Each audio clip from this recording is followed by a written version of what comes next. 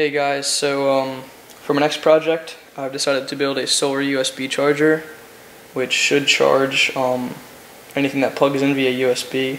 So, your phones, iPods, MP3 players, tablets, all that stuff. And I obviously haven't built it yet, so I figured I'd make a little how-to video explaining on how to assemble one for yourself.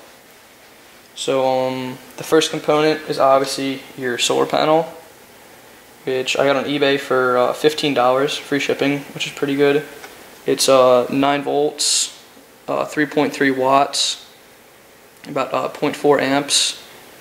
So because it's 9 volts and USB is 5 volts, you need something called a voltage regulator, which is right here if my camera wants to focus.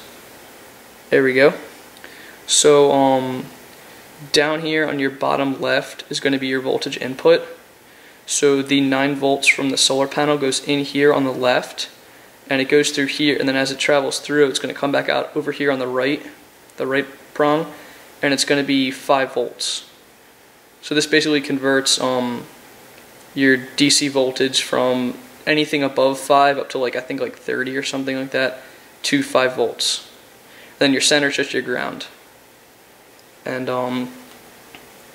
so obviously you're gonna have to have something with female USB. So I've just got it from Radio Shack. It was one of those it's a housing box for I think it's AAA or AA batteries. And I just took my Dremel and smoothed it all out on the inside, made some room. And then I already gone ahead and put a female USB there, which if it wants to focus, there we go. So on your bottom left over here, you can see there's 4 little prongs inside. Your bottom left one is going to be your ground, so your negative, and then the middle 2 are just data, which you don't need to worry about those because we're not transferring data, we're just transferring power. And then here one all the way on the right, that's where your 5 volts is. So if you look at the prongs pretty much correspond. You have this prong matches up with this down here, so this is your ground, and then all over here is your 5 volts. So that's that. And you're obviously going to need some wire, some solder, and some heat shrink tubing. And so I'm going to go ahead and solder the voltage regulator to the USB in here, and I'll show you after that's done. Okay, so I just finished up with the soldering, and I figure I'd run you guys through it just to make sure you fully understand.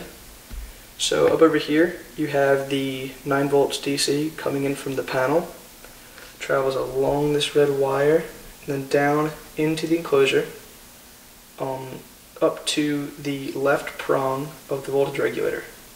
So it comes in here, 9 volts, goes through the regulator, comes out over here as 5 volts.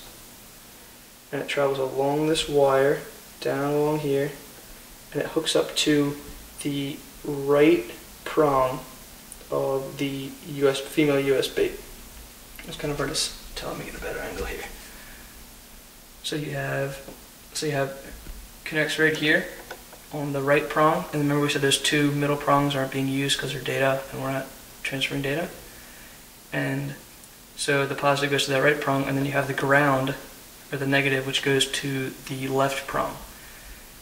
And you see here, because you have negative for your voltage regulator, I have it split up right here into 2. It splits into 2 wires, and you have 1 wire goes to the ground or negative on the voltage regulator, and then the other thick black wire right here, it snakes all through here and it comes out the enclosure, and then just goes to the negative of the panel. So that's pretty much it with the wiring. Here, I'll zoom in case you want to see, print it out or take a picture, whatever, and use it as kind of a makeshift diagram. It's pretty basic wiring, nothing too complicated. So I'm just going to close up the enclosure now and it's night out right now, but tomorrow I'm gonna hook it up to my phone and MP3 player and my voltmeter and see how it works. Alright, so I got the solar panel working. I finally got a day where it was sunny out. It's been raining the past like 3 days, but it's Christmas morning actually. So I just got it hooked up to my phone, and the sun's going in and out a little, so you can see the red light up here means it's charging. So it's, you know, it's working. I put it more in the sun, the trees, but I figured out it doesn't charge iPods, which I think has to do something with Apple's proprietary stubbornness in not allowing any, like, you know, they don't like aftermarket stuff. But I think I looked up online. I think it's a pretty easy fix. I think I just have to mess around with the female USB. I think put a resistor or something in. I'm not sure though. I just looked it up real quick last night. But so yeah, it's charging. It'll charge pretty much anything besides iPods right now, just because Apple. Apple's Apple. But so it charges my phone. Charges my sister's. She has a Verizon like Envy, and it should charge any, like, you know, little USB stuff you have. I don't know. Maybe some people have, you know, USB lights for their. Well, that's kind of contradictory because you're already in the sun if you have a solar panel. But yeah, it works. The one thing I am kind of worried about is when I put the voltage regulator in here, it has a heatsink on it, and this is plastic, the little enclosure. So I'm wondering if the heatsink gets warm enough to melt the plastic or something. I don't know. I've never used one of the voltage regulators before, so that's some testing I have to do. And I'll have to wait for a sunnier day, because right now it's kind of cloudy out and the sun's going in and out.